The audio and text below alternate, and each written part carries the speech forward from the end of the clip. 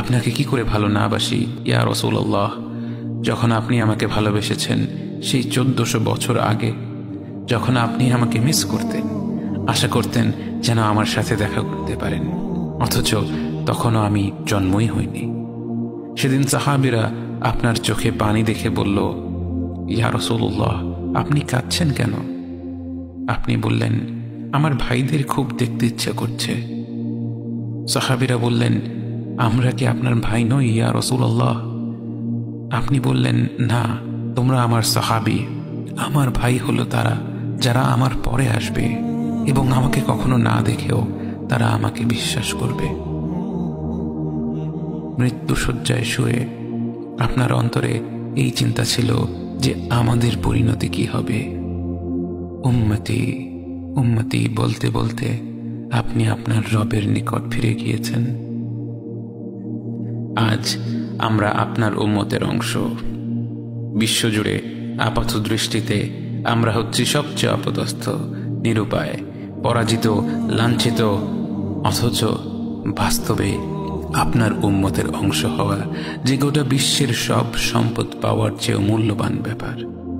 আজ আমার মনে যত আশা, যত আকাঙ্ক্ষা, যত স্বপ্ন, যত চাহিদা, সব কিছু পেয়ে গেলেও নিজেকে এতটা সৌভাগ্যবান মনে করতাম না যতটা মনে হয় আজ আপনার উম্মতের একজন হতে পেরে।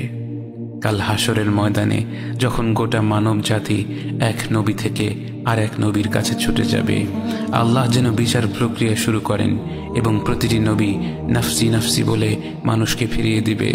অবশেষে যখন সবাই আপনার সামনে হাজির হবে এবং আপনি গোটা মানব জাতির প্রতিনিধি হয়ে আল্লাহর সামনে সিজদা করবেন, সেদিন আপনার উম্মতের সদস্য হওয়ার পূর্ণাঙ্গ মর্যাদা প্রকাশ পাবে। ইয়া রাসূলুল্লাহ, আপনাকে কেন এত ভালোবাসি তা তো ভাষায় প্রকাশ করা যাবে না। তবে যতটুকু ভালোবাসা আপনার প্রাপ্য ততটুকু তো আপনাকে ভালোবাসতে পারি না। কথায় আপনাকে যতটা ভালোবাসি, কাজে তো তেমন করে ভালোবাসতে পারি না। আপনার সুন্নতের অনুসরণ করি ঠিকই, কিন্তু ভিন্ন মতের অনুসারীদের সাথে ঝগড়া না করে থাকতে পারি না। ইবাদতটা নিয়মিত করতে পারলেও এবাদতে আপনার মতো আন্তরিকতা আনতে পারি না। বাহ্যিক বিষয়ে আপনার অনুসরণ করতে পারলেও চারিত্রিক দিক থেকে তো আপনার কাছ থেকে শিক্ষা নিতে পারি না। মুখে আপনার প্রতি সালাওয়াত পেশ করলেও কাজে কর্মে উম্মতে মুহাম্মদ হিসেবে আপনার সম্মানটা রক্ষা করতে পারি না। রাসূলুল্লাহ, হাবিবুল্লাহ, নবিয়ুল্লাহ, ইয়া মুস্তাফা, আমরা তো আপনার উম্মত হবার যোগ্য নই, কিন্তু আপনার রব তো সবচেয়ে ক্ষমাশীল। তিনি তো আমাদের যা প্রাপ্য তার যে অনেক বেশি অনুগ্রহ প্রদর্শন করতে সক্ষম। আপনি আমাদের যতটুকু ভালোবেসেছেন তিনি তো আমাদের এর চাইতেও বেশি ভালোবাসেন। আমরা আমাদের ভুল ত্রুটি সম্পর্কে যতটুকু অবগত তিনি তো তার চাইতেও বেশি অবগত।